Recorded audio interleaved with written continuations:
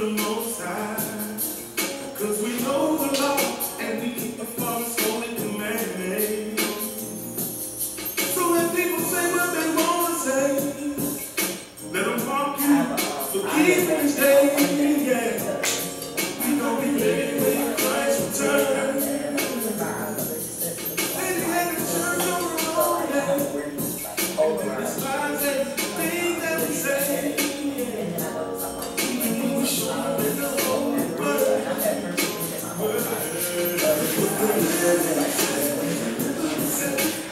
Keep His holy, and we should always honor the Most High. And do exactly what He says, and don't let the non-believers against you. The law was done away with. You just rest and chill with the Most High. 'Cause the Father knows who's here, so you tell Him we're chilling on Saturday. We're chilling on Saturday. Don't need the extra phone. We're chilling on Saturday. We're chilling on the Lord's day. We're chilling on Saturday. You back on your tongue. Now don't look for me on Sunday at your church alone. 'Cause now it's Saturday. See, I can show you in my Bible. Chapter 10.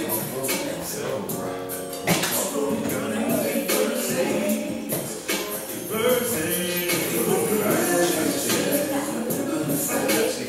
Keep it holy, and we should always honor the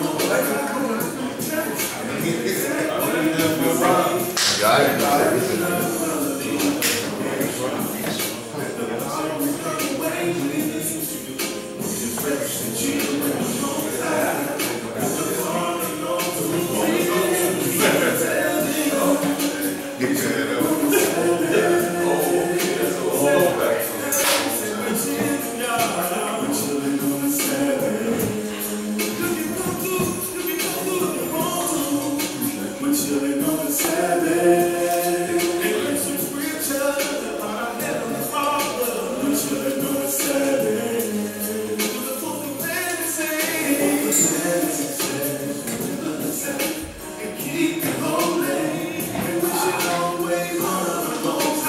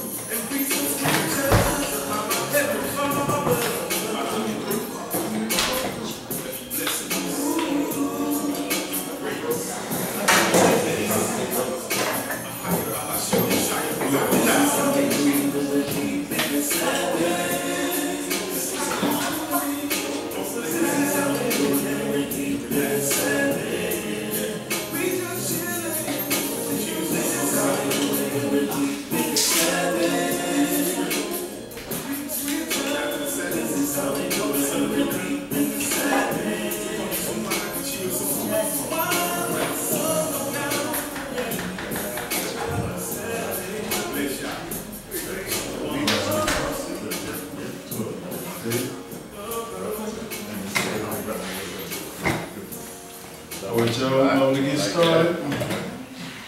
Got the cell phones supposed to be to vibrate. Cool with me. Let's see your cell phone view. Yeah. Already got it.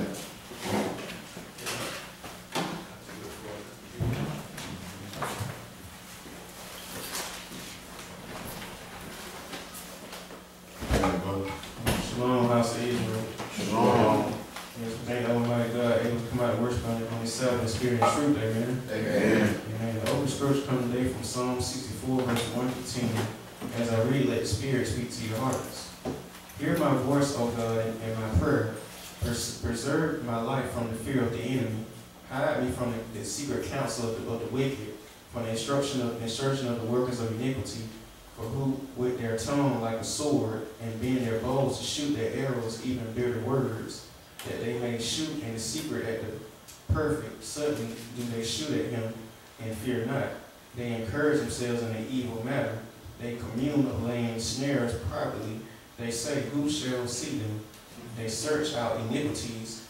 They accomplish a diligent search. But the inward thought of every one of them in the heart is deep. But God shall shoot at them with an arrow. Suddenly they shall be wounded. So they shall make their own tongue to fall upon themselves. All that see them shall flee away.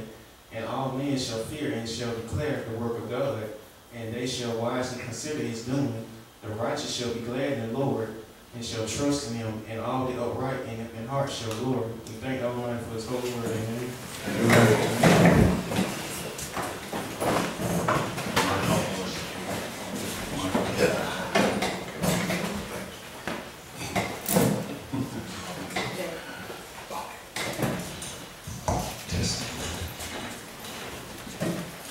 I'd like to say happy Sabbath to everybody. Happy Sabbath. Echo. First and foremost, we always like to give praise and honor to the God of Israel, of our forefathers Abraham, Isaac, and Jacob. And also, I want to just make a short little memo. If anybody want to come out on the Sabbath day, we are here at 1604 East Oglethorpe Boulevard at Albany, Georgia. So if you're in town or you surrounding counties, come out and join us on the Sabbath day. Well, we're going to get right to the lesson. The title of the lesson is Scribes and Pharisees. Scribes and Pharisees.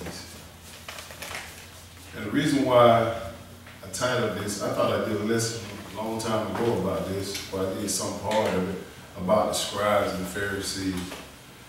As a preacher, once you come into this truth, you got to kind of understand that you got to hold this knowledge, and if you don't hold this knowledge right and rightly divide it, the world will look at you like a Pharisee or the scribe. Those are the ones that sit in Moses' seat, the lawgivers.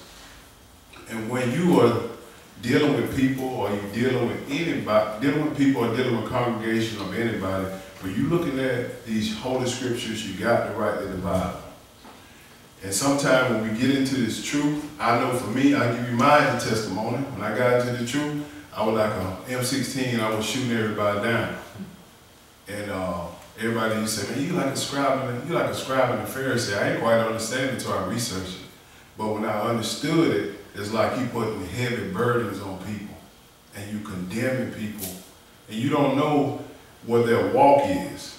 A lot of people don't understand that, like when I didn't understand it, that people are transitioning into the Word of God. And what we do, we can sometimes hit them too hard and they'll run away from us, or they'll run away from the truth.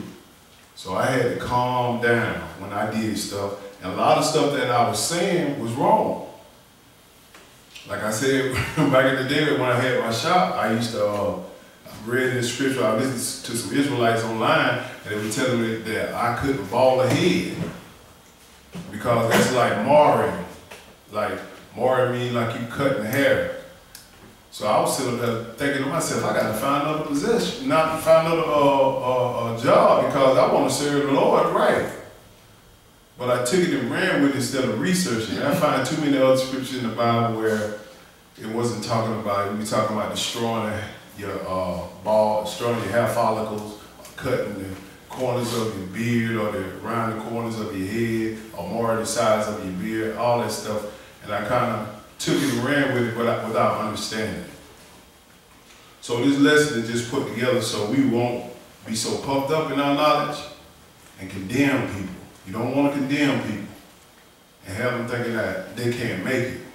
I had plenty of people telling me, so Jeff, you the only one going to make it in your little congregation, huh? I said, no. I said, why you say that? Because you told him I'm going to hell. If you going to hell if I keep eating this swine. And I did say that, but I should have put some part of that. I should have said, if you repent and stop it, you won't go. But if you continue to do it, that's your destination. And it's a little small thing, but it's big. So you got to meet people where they're at. And I don't want us to turn into the Scribes or Pharisees. So we're going to break this lesson down. We're going to turn to Matthew chapter 23. Matthew chapter 23 and verse 1. To understand what makes a scribe, what makes a Pharisee. Because those are the ones that sit in Moses' seat. Those are the lawgivers, or you can say those are the preachers. If you got this Bible and you preaching the word of God in the church, you sit in Moses' seat. And you best believe you better be teaching the people right, because we as preachers going to be judged the strictest out of all the congregation. So I take this very serious. If I don't quite understand something, I don't fool with it for a minute. I don't fool with it. If I don't quite understand something, and many people have brought stuff to me, it took me a year or two or whatever to kind of understand it, but to God give me the understanding, that's how I roll with it, till I understand it.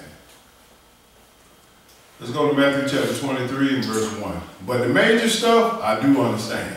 The major stuff that gets salvation, I do understand. Matthew chapter 23 and verse 1. You get it, brother, go ahead. Then spake Jesus to the multitude and to his disciples, saying, the scribes and the Pharisees sit in Moses' seat. He's talking about the preachers or the Levites. The Levites was the ones that had the priesthood. They was the only one that sit in Moses' seat, a Levitical priest. But I tell brothers and sisters now, inside, when you saying that you're a Levite, you got to prove that you're a Levite by registry. You go to Ezra chapter 2, I was going to get it, might get it later on this lesson, but if you can't prove that you're a Levite, they was put you out of the priesthood. But I got a lot of brothers and sisters of all nations saying they're Levite, taking tithes and offering. I just throw that out there. So you got to prove from registry. It's in the book. Ezra chapter 2. But we'll get it, hopefully. Go ahead. All therefore whatsoever they bid you observe. Yes, sir. That observe and do, but do not ye after their works, for they say and do not. He said, all they tell you to do. If they coming out of the book telling you to do it, do so, you do it. But don't follow after their works, because a lot of them, they telling people to do stuff, but they are not doing it themselves. Go ahead, verse 4. It'll show you right here. For they bear heavy burdens and grievous to be borne. Yes, sir. Lay them on men's shoulders, but they themselves will not move them with one of their fingers. You got a lot of people out here put heavy burdens on people. And you look in their life, anybody can put on the front for about a couple of hours. But when you start sitting back watching the person, looking at the person's action, and believe me, you preaching the word of God, they looking at you. They watching you. They seeing what you're doing. And God will 9 times out of 10 expose you if you don't get it right. He said, don't bind these heavy burdens on people. Go ahead. But all their works they do for to be seen of men. You know how the brothers out in the street, our Hebrew brothers, they yelling at people, calling women names, cursing them out. I mean, then they go back and try to tell you about the word of God. These people not listening to you. You damn these people because they wearing pants. You going to hell, sister, because you wearing pants. And I was a part of that years ago because I thought pants were just for men. Until I understood that pants wasn't just for men. They had men pants and they had women pants. And they go in Deuteronomy chapter 22 and look at that, they think it's just talking about pants. No, they're talking about what do they call that? Cross dressing. But we're going to get to that. I'm getting ahead of myself. Go ahead, we start at 5 again. But all their works they do for to be seen of men. They like to be seen. They want to be seen. They want to be recognized as the man of God, Reverend so-and-so, Bishop so-and-so, All them titles. They want to be seen, recognized. And then, what else they doing? They make broad their philosophies and enlarge the borders of their garments. They make broad their phylacteries and enlarge the borders of their garments.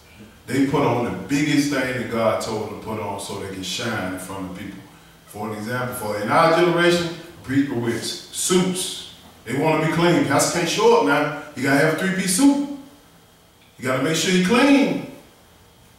Man, just wear something. Don't try to go over and beyond. You got to have no $2,000 suit. Like them Israelites on the street out there, they say them brothers got on costumes like Superman. But if you look back if you look in the scripture, that's we finna go, that's how the Israelite dress. And when you see that stuff, don't just laugh at it. They trying to, some way, form is right compared to what, if you read the scriptures. But he tell them not to be with everything so big. You got a big breastplate for the Levites. You got the head covering and big and all this stuff like this. You got all this stuff that you showing so big. You ain't dressing moderate. And that's all he's saying. Don't be the one that out there dressing so flashy. So hold your spot in hold your spot in Matthew chapter 23. We're going to be in and out of this book the whole day. Go there. Exodus chapter 28. It says, but all the works they do for to be seen of men, and they make broad their phylacteries and enlarge the borders of the garment. Let's see how the Israelites dressed back then, so we can get, a good picture of it in the scriptures.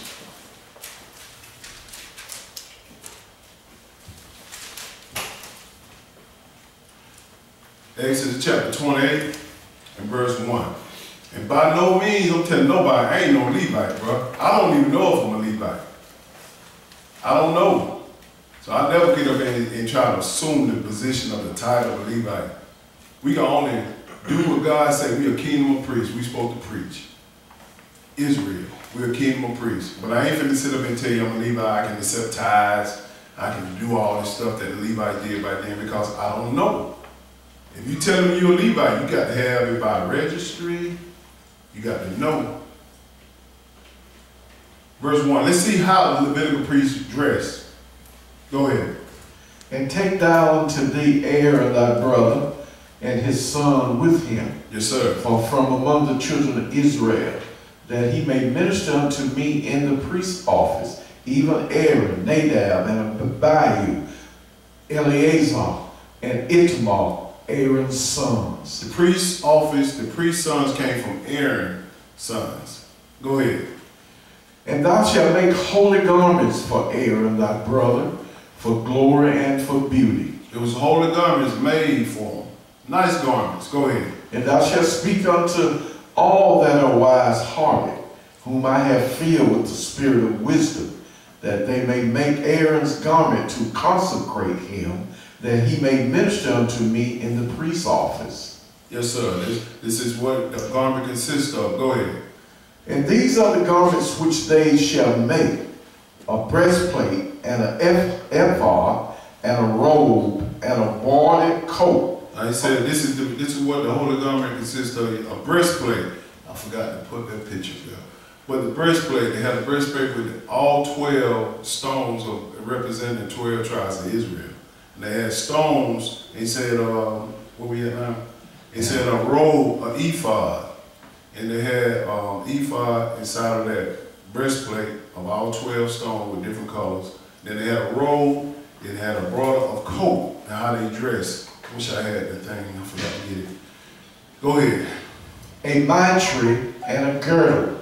He said also he had a mitre and a girdle. The mitre, the priest had a head cover. This is what he had on his head.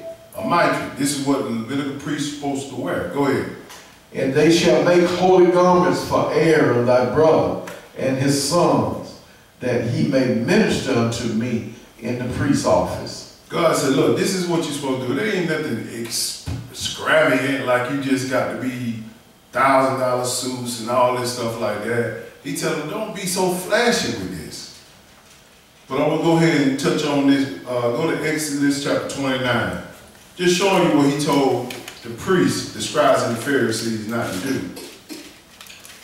Exodus chapter 29 and verse 1. This is the wardrobe of the priests. This is what they wore. They had coats, they had mitres on their head covering on their head, they had ephods, breastplate, they had fringes on their, that's to say, make the borders of the garment with fringes. All this. Exodus chapter 29, verse 1. We're going to do 1 and jump to 4. Go ahead. And this is the thing that thou shalt do unto them, to hallow them, to minister unto me in the priest's office. Take 1 young bullock, 2 rams without blemish. So this is what they did. This is what you got to do to minister in the priest's office. Jump down to verse 4. Go ahead. And Aaron and his sons thou shalt bring unto the door of the tabernacle of the congregation, and shall wash them with water. When you are the priest, you need to be washed and clean. A lot of people say, man, they did it. These are old laws of what they supposed. I'm just giving you the example of what God told us not to be in Matthew chapter 23, Pharisee and scribe. I'm just showing you the garments. God, he told us not to wear the expensive garments when we're trying to be seen for people. Go ahead. And thou shalt take the garments, put upon Aaron the coat and the robe of the ephod, and the ephod and the breastplate, and gird him with the curious girdle of the ephod. So you clothe them, you got the coats, you got the girdle. Like I say, these are the breeches that's under the coat, what the Levites wore. A lot of Israelites say those are pants. They're the first people to wear pants. Just a girdle. Got men girdles, got women girdles. And they pull a man girdle. Go ahead. Verse 6. And thou shalt put the mitre upon his head, put the holy crown upon the mitre. So he had a mitre on his head. That's a bonnet over his head. And you put a crown on his head. This is the priest, the one that stands in my spot. This is his attire. Go ahead. Then shall thou take the anointing oil, pour it upon his head, and anoint him. Yes, sir. And thou shalt bring his sons, and put coats upon him. And thou shalt gird them with girdles. Yes, sir. Aaron and his sons, put the bonnets on them, and the priest's office shall be theirs for a perpetual statute. And thou shalt consecrate Aaron and his sons. So this is the attire. He said, put the bonnets. You know how the women go to sleep at night with the bonnets on their head, trying to hold the moisture in? That was the priest's attire. And he telling us to be moderate in the way we dress. But these priests out here today, you look at the Hebrew brothers on the street, they flash. They look like they got Superman outfits on. But they not too far from the truth. There's nothing wrong with them wearing that at all. Nothing. But people make fun of it. But that is what the priestly attire was. But people don't go back to the law and read this now. They think we've been in another dispensation. But let's go back to Matthew chapter 23. You get a little time, go through all that. You'll see. I just don't want us to be the ones that start acting like a scribe and a Pharisee, think you more than what you are because you got a little knowledge, got a little understanding. Matthew chapter 23, we're going to start with verse 4 again. Go ahead.